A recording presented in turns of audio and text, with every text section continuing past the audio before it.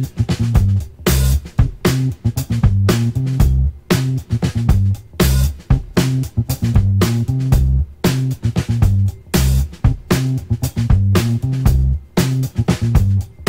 YouTube, Jake Kilroy back in the shop.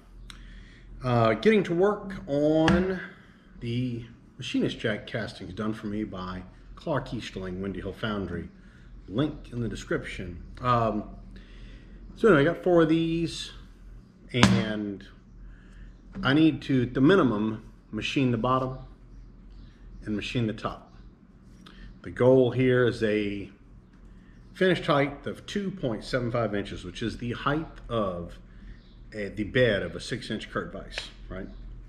And this finishes out to about 3 inches here. So we have plenty to work with here. 3.025, right? So gotta trim the bottom, flatten the bottom up, and then I'd like to take as little off the bottom as possible and then take the rest off the top. But how do you hold this, right? There aren't any real parallel surfaces or flat surfaces. I mean, there's the top, there's the bottom. I can't really clamp it this way and machine this surface or this surface. So how are we gonna hold it? What we're gonna do is, I got 4 of them to do here. We're gonna make soft jaw to hold it. I got some blanks for my 6-inch Kurt here that are, I believe these are from USA Jaws on YouTube, I mean on eBay, and no reason to make them yourself because you can't do it for as cheap as you can buy them. Anyway, so what we're going to do is we're going to set these up in the big crane trekker. We're going to cut a slot in here. We're going to start machining these for holding this right here, and this is our goal. Something to look kind of like that, right? Right, good secure grip here, and hold like this. Now, I could use a V-block. I could use a variety of devices to hold it. I could clamp it to a block like so, machine this part, move it over. I mean, there's things you could do, but I've got 4 to do, and I anticipate doing some more. So I want to get set up to do this in a small production kind of manner, and we're going to make soft jaws out of these. So step 1, get these babies over the crane trekker.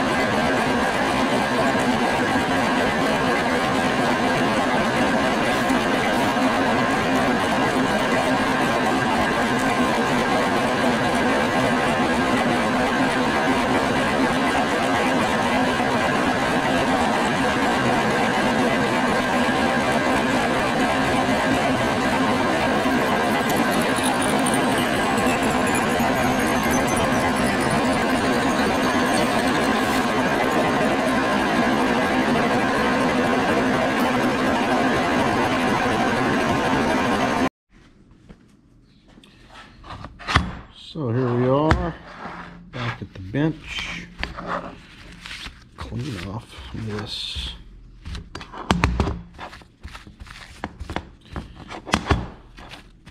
D40. I'll clean up all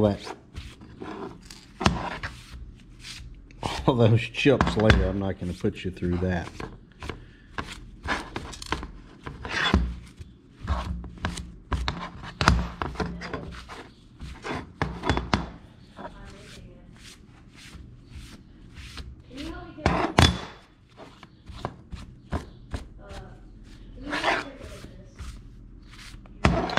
Alright, so there we go.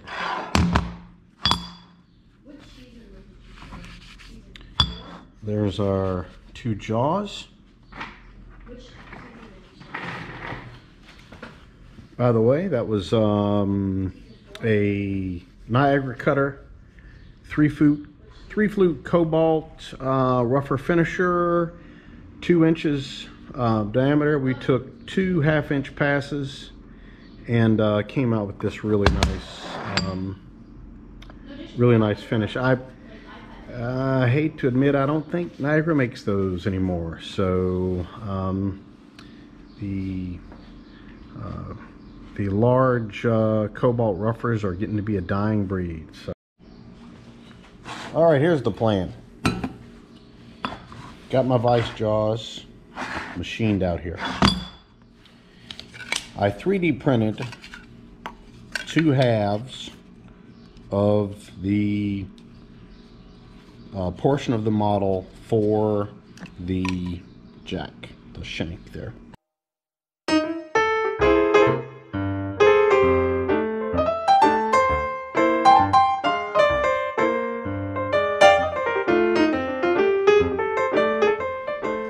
What I did was, here's the plan. What the plan is we're going to take this,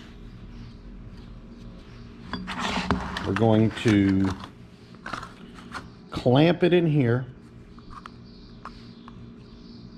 like so. Put C-clamps on it here. Then we're going to melt and pour the cavity with some low melting point alloy. This is Safe. Melts around somewhere between 158 and 190 degrees Fahrenheit. This is the good stuff without the cadmium in it, so it won't kill you. Melts a little higher, but it's safer. Anyway, we're going to melt that and pour in here, and then after it cools, which should be pretty quickly, we'll separate, and we should have a nice negative image made by these 2 portions of the 3D print, spaced out this far apart, which is 1/8 of an inch total. And in that, we put these in the vise, and that should give us a great mount to hold this bottom up. So anyway, let me make sure that this is right side. Never done this before, so don't know if it's going to work, but we're going to give it a shot. So first things first, I've got some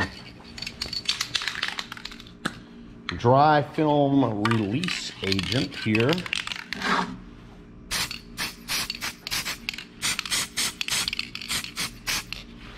We're going to spray on everything because we don't want it to stick.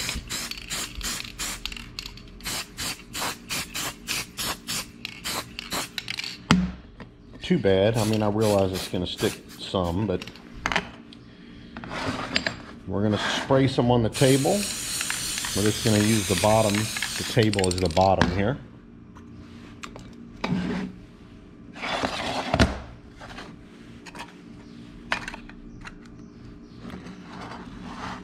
Let's get some clamps.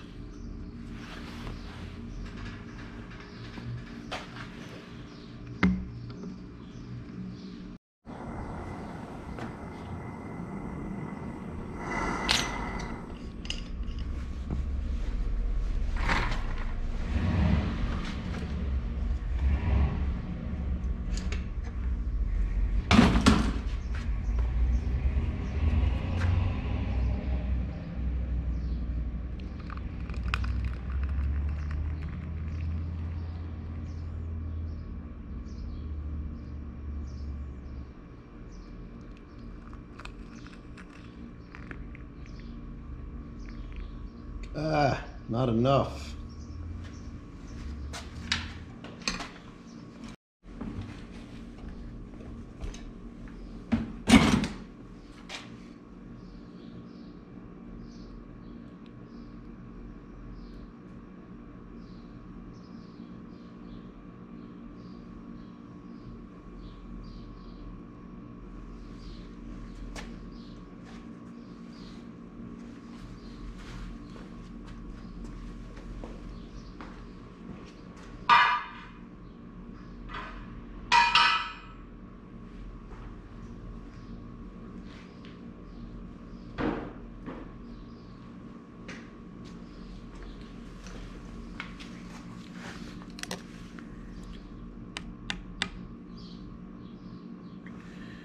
We're going to give this a chance to fully cool, which I'm sure will be pretty quick because this aluminum is going to suck the heat out of it. But I'll be back with you here in a sec. So the stuff appears to be rock cold.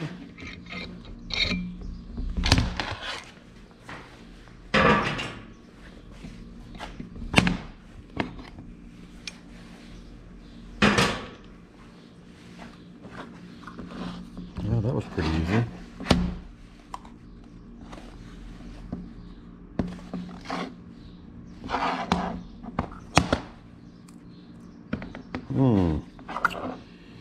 A little flashing around this side. I need to probably get out of there.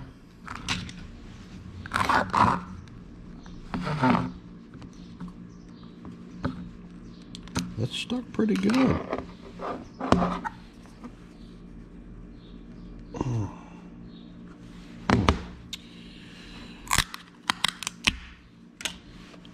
Well, get to see some of the innards there, huh? So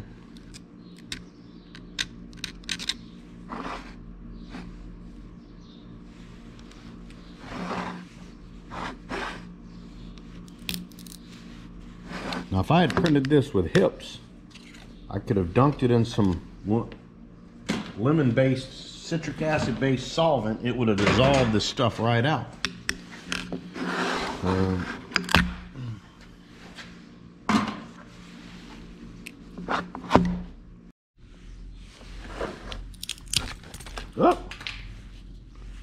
Well, never mind. It wasn't that bad after all.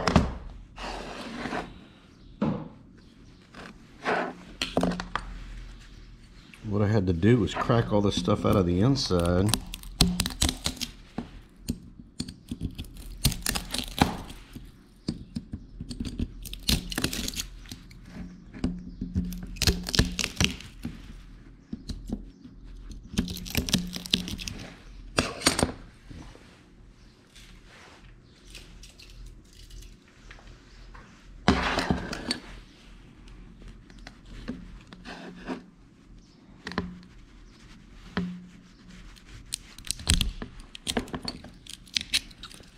This one doesn't want to come out as easy as the last one. There we go. All right.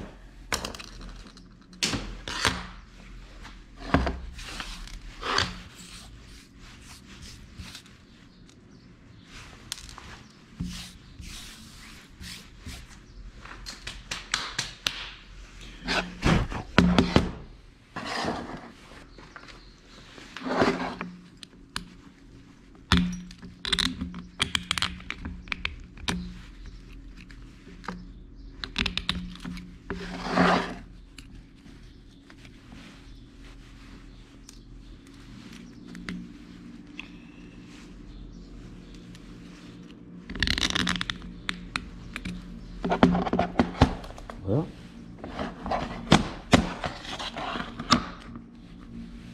that looks pretty darn good. I think that's gonna work. Let's get that baby mounted up in the vise.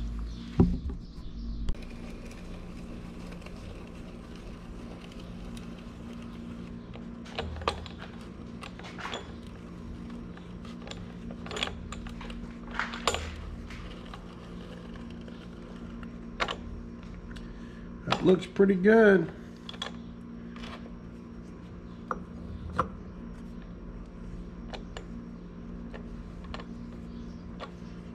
That's seated in the bottom.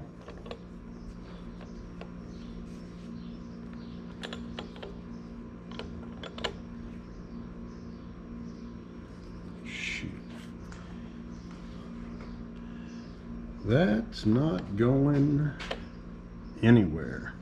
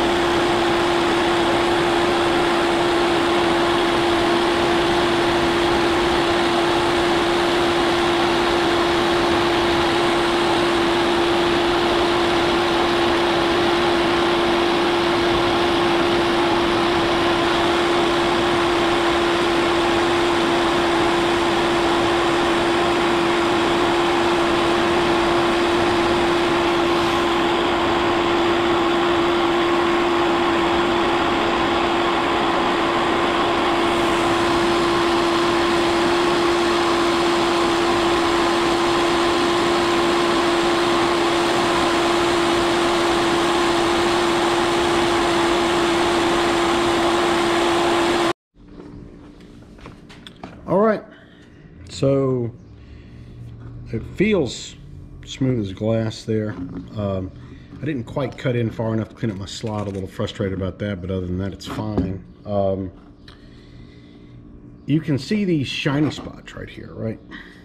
Right, that's where it was a little hard, right here on the ends. And like I said, Clarke and I had a conversation about that. He was concerned about that, and so I'm going to talk to him about it and see about if I just need to fill this in the pattern and try another batch and see if that takes care of that chill. Nothing else. I mean, this was all just smooth as all get out. So anyway, looks great. Sits down nice and flat. So there we go.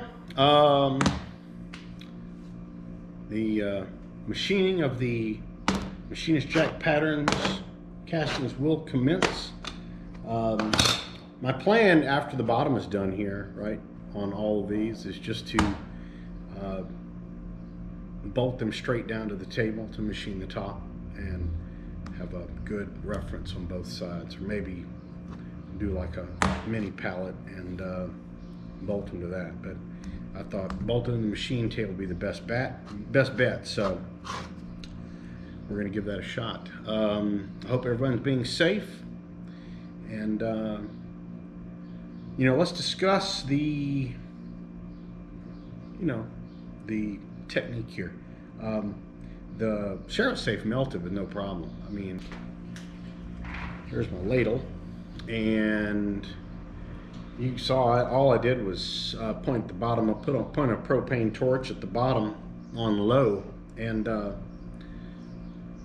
melted this stuff right down. The latent heat in the ladle kept it melted for quite some time. So anyway, not going to be scooping gumbo with this thing, right? So by the way, this is a McMaster car part.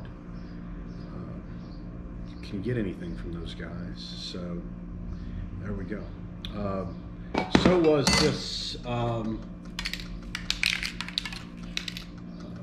dry film release agent. It's a spray-on product, MR311 dry film release agent. Also have this from Master Carl. They work great. I sprayed the bench with it, and it does leave kind of just a dry film. I'd be interested to see after I'm done, or at some point in the future,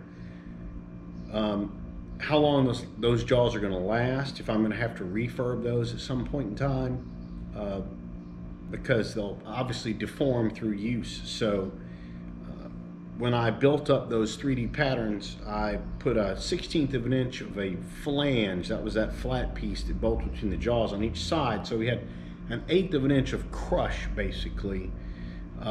So it'll be interesting to see how long these last. Stay safe in the shop and without. Keep your social distancing on. Be careful. You're all my friends. I don't want to lose any of you. Be safe in the shop. I'll be back with you real soon.